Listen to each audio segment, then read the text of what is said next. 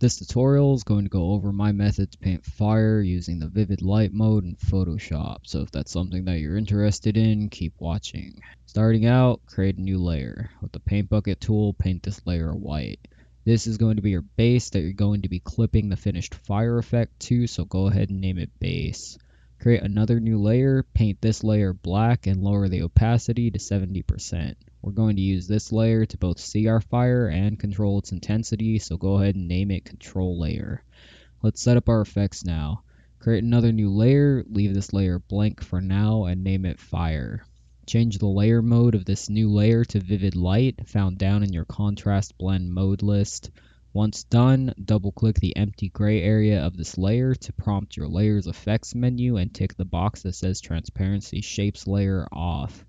This way, the vivid light mode will react how we want it to when we make adjustments to the black control layer later on. Next, open your color picker and select this yellow. Copy and paste the hex code here into your box to make sure you're using this exact one.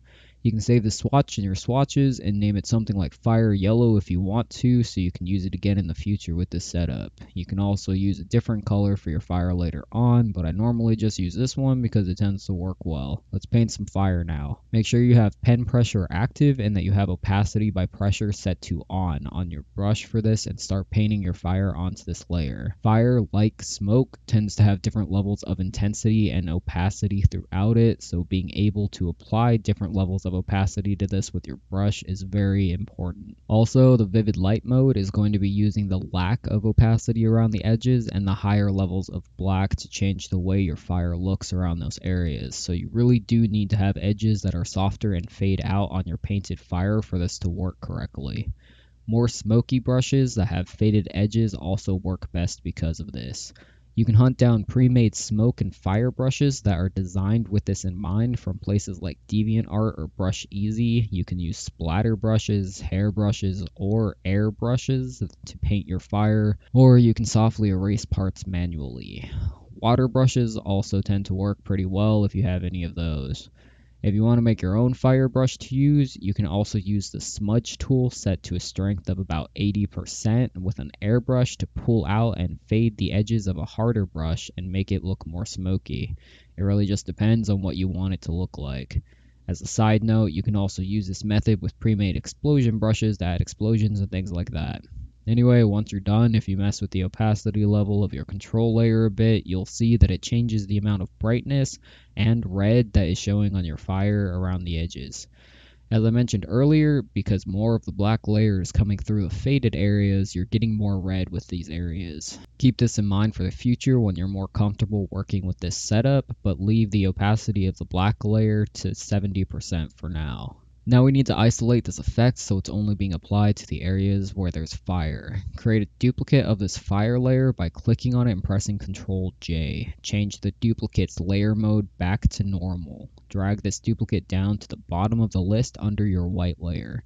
Select your white layer now and hold down Alt while hovering between your fire layer and white layers until the clipping box icon appears, and then click to clip them together.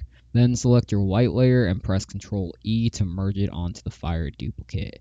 Select your black layer and clip it down with Alt, and then press Ctrl E again to merge it onto your white layer. Use Alt again to clip your fire down and Ctrl E again to merge and turn this into one solid layer. Now you should have your fire base done and ready to apply the finishing effects to.